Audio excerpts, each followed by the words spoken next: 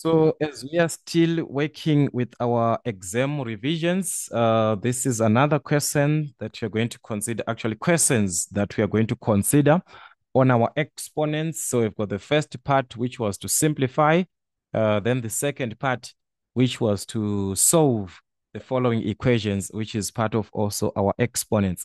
So guys, these are questions that you might be given in your examinations or in your tests which are similar to these. Just make sure you go through the introductions.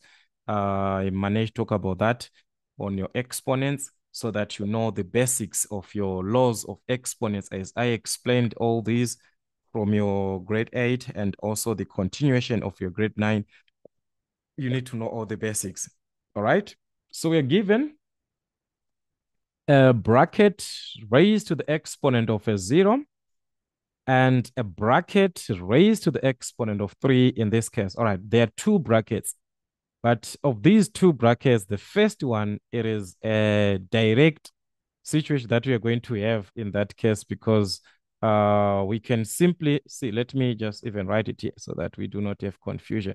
The first bracket, guys, we can simply see that it is raised to the exponent of 0, the whole of it, the whole bracket.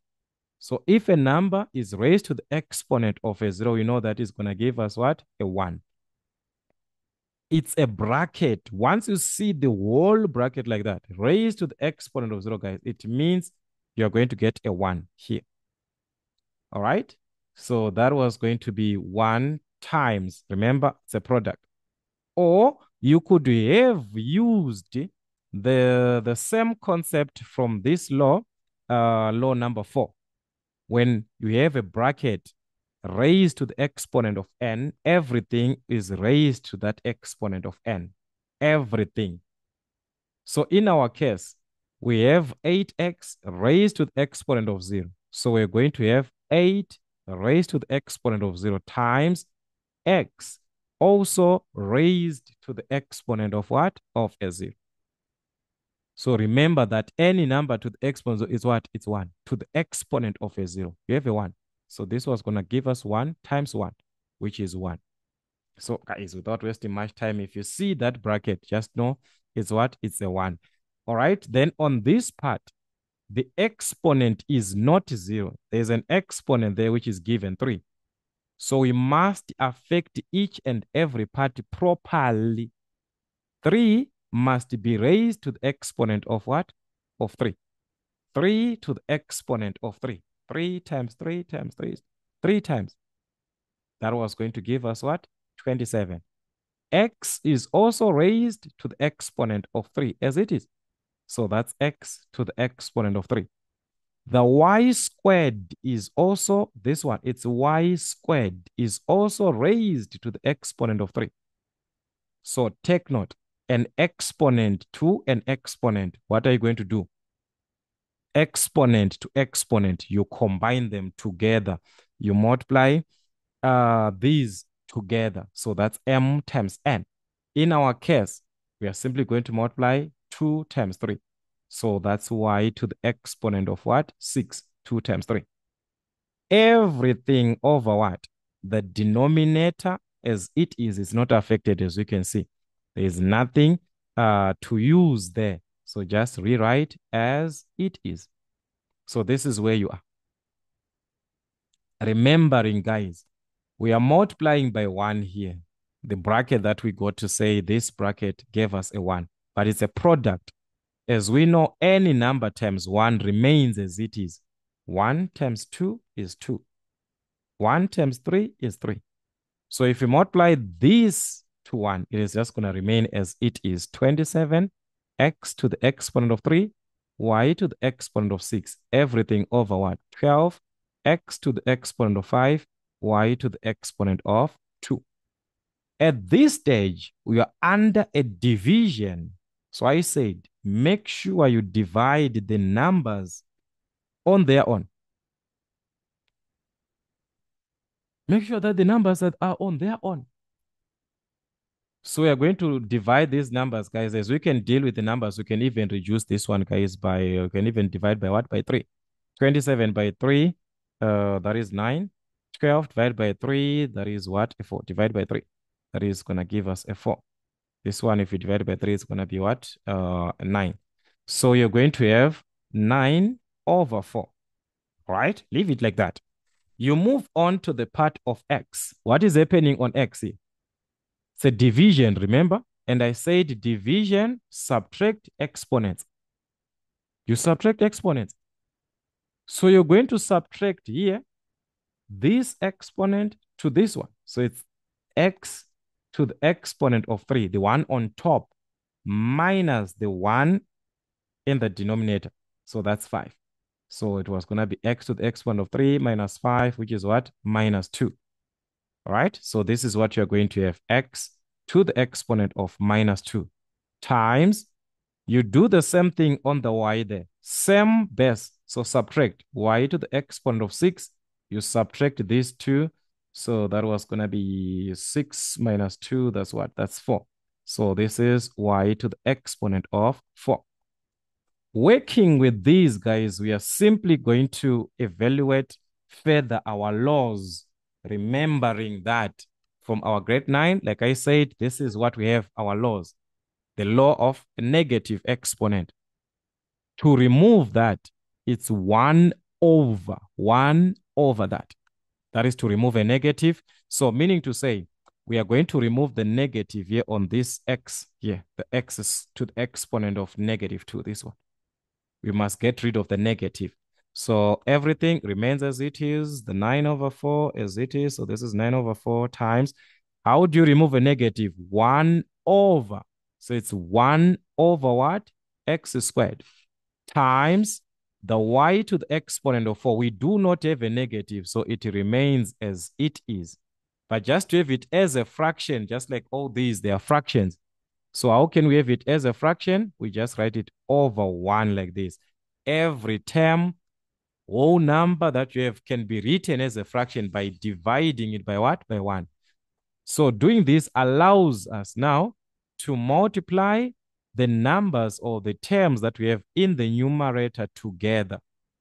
So that's 9 times 1 times y to the exponent of 4. So it was going to be 9 y to the exponent of 4 over what?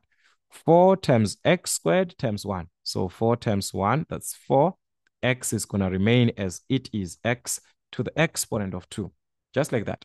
There is nothing that we can do. These two are not the same. This is y, this is x. There is no law that we can use. We just have to leave it like that.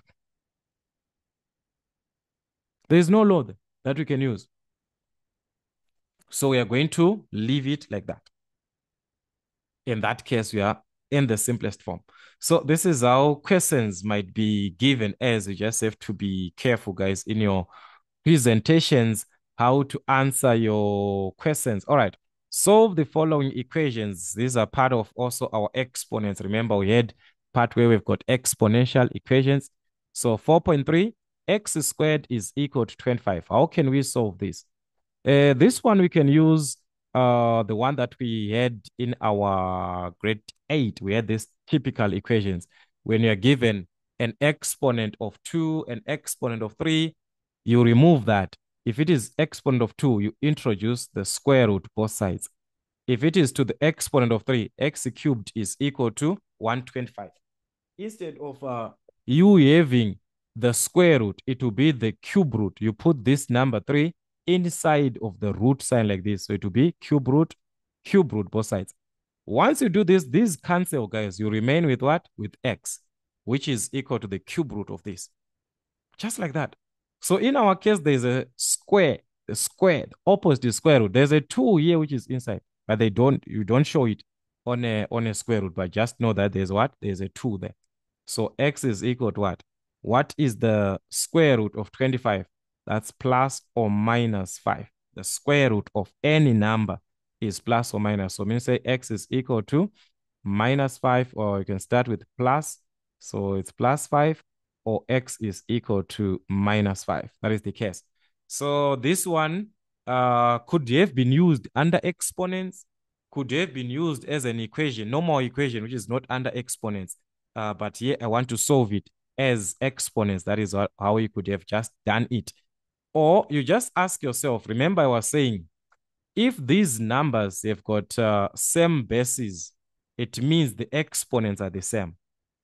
Also, if the exponents are the same, it means the bases are the same. So you just ask yourself, can we write 5 in the exponent of what? 2. I mean, this 25. Can it be written as a number raised to the exponent of 2? So we know that is going to be what? 5 to the exponent of what? 2.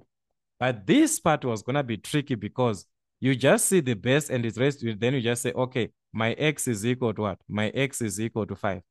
But take note, when a number is being raised to the exponent of 2, there can be two numbers that you can have there. It can be a negative 5, which was raised to the exponent of 2 to give us 25. It can be a 5. So you must be very careful now when you see this 2.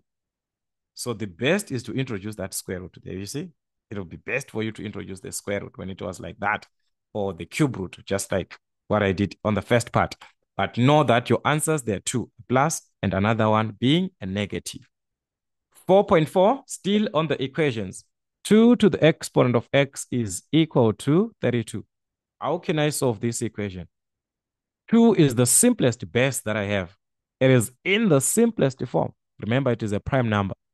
So I'm going to leave it like that. I move on to the 32. Can it be written in the base of 2? It will be 2 to the exponent of what? So that's 2 to the exponent of a 5. Just need to know your exponents, 2 to the exponent of 1, until you get what? 32. 2 to the exponent of 0, 1, 2, 3, 4, 5, until you get 32. Or like I said, you can use your calculator. Remember the fact concept that I was using on our introduction. 32 is equal to, then shift fact, shift fact, shift fact, this one. So it gives you the exponent, 2 to the exponent of what? 2 to the exponent of 5. 32 in its simplest form is 2 to the exponent of what? 5. So since the bases are the same, these ones, it means automatically, therefore, our x is going to be what? Our x is going to be equal to 5 automatically.